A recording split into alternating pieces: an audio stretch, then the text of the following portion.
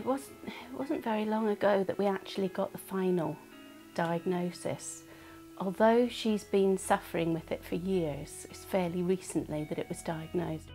My close friends were just relieved really, like I was, just because now I don't have to have so many tests and things. When the diagnosis came through and we knew what it was, I thought, oh, that's great, because we'll be able to find a cure for it now. We'll be able to get help for her.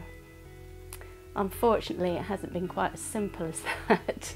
Basically, when I sleep, my brain doesn't produce the same chemicals that everybody else's brain does. And it's partly a lack of serotonin when I'm sleeping, so my muscles don't relax properly.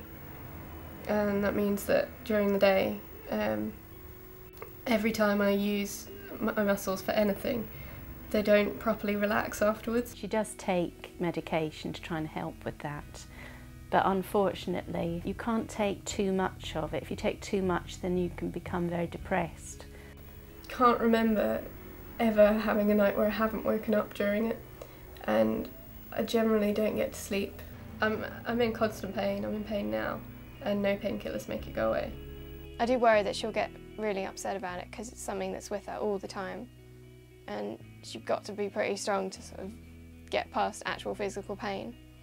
She definitely wouldn't go out to a busy pub, and I think she misses out on an awful lot of the student life that she should be enjoying. And that we wanted Holly to leave home and go to university so that she would have that. But she's just not physically able to take part in it. Cigarette smoke makes it much, much worse, which limits my social life somewhat, and makes it quite difficult because I can only really make friends with people who don't smoke.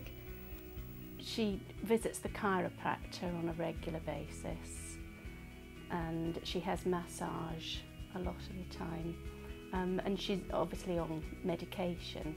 I would go to the masseur every day, but I can't afford it.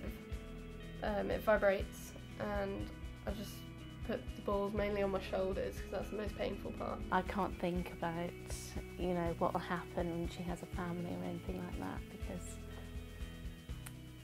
it may not get any worse. It may just stay as it is now. I'm just gradually trying everything that I can think of, in the hope that something will make it go away.